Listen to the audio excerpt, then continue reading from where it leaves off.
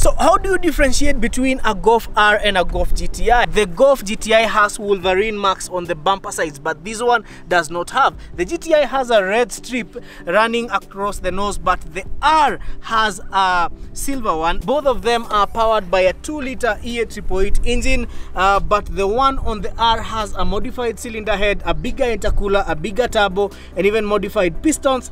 The Golf R sits 22 millimeters lower than the GTI. Another thing, this one, the R has all-wheel drive, but the GTI is front-wheel drive.